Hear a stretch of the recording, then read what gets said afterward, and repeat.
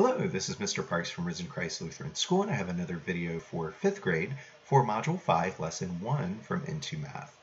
In this module, we're going to be working on finding the volume of three-dimensional shapes, and so we are going to be doing some things that should be familiar to us using area squares and like the little centimeter cubes, and we're going to be working to make different shapes and figure out how we can manipulate those and figure out the math problems that go with them. We want to find the volume, which is going to be the length times the width times the height.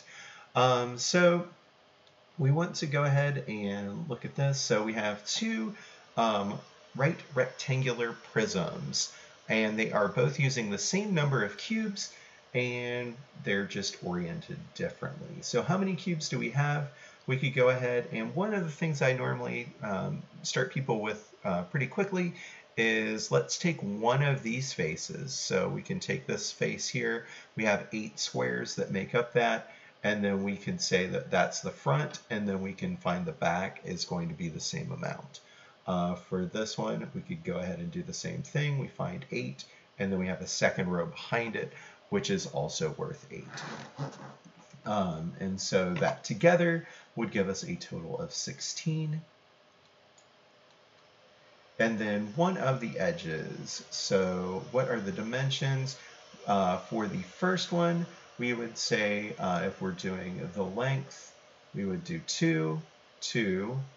So 2 times 2. And then the height would be 4. For the other one, we're going to do 4 times 2 times 2.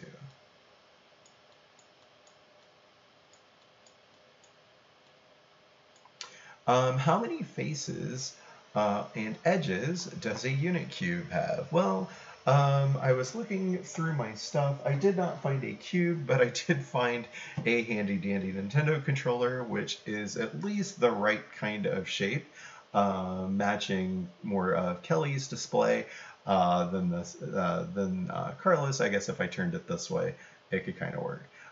So it's going to work the same way because it is going to be a rectangular prism, even though it is not a perfect cube. So we have 1, 2, 3, 4, and then I can rotate 5, 6, 7, 8, 9, 10, and then the back side 11 and 12 for the edges. And then we have 6 faces, so front, back, top, bottom, left, and right. Hopefully that showed up on camera okay.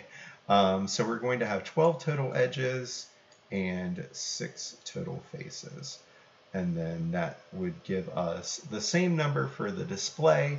It's just that unless they wanted something slightly different, but I would never say, oh, this is one edge, and then this part is one edge, and then this part is one edge. I wouldn't do that. I would just connect all of them.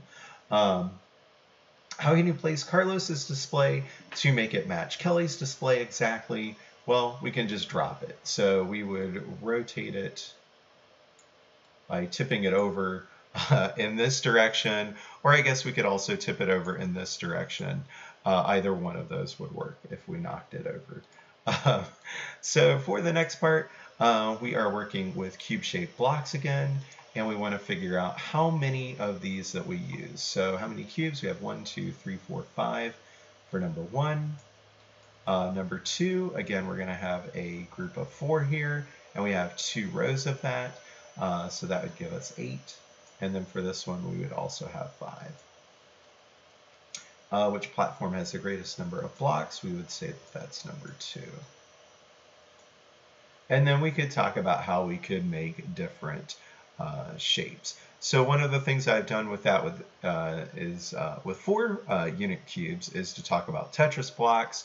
So we could make a shape that kind of looks like a 7, and we could rotate that in different dimensions. We could make a shape that looks like this. We could make a shape that looks like a 1 or like this. And we can do something similar with all of these. And then we can make one that would look like this with 4 cubes. We could do something similar with 5.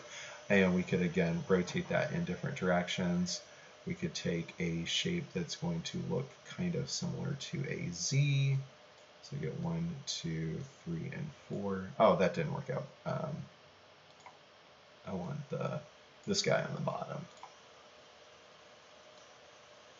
And then we could rotate that. So that kind of gives you an idea of different shapes that we could do with that.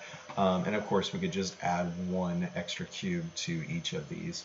We can't get a perfect square with 5, so it would look something more like having a cube with a hat on it to get that with 5. And then, of course, we would just count the squares that we see for each of these. So that should be pretty easy.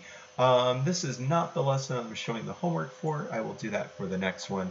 Watch the next video. See if adding in the homework problems and a quick explanation of those is helpful for you and your student.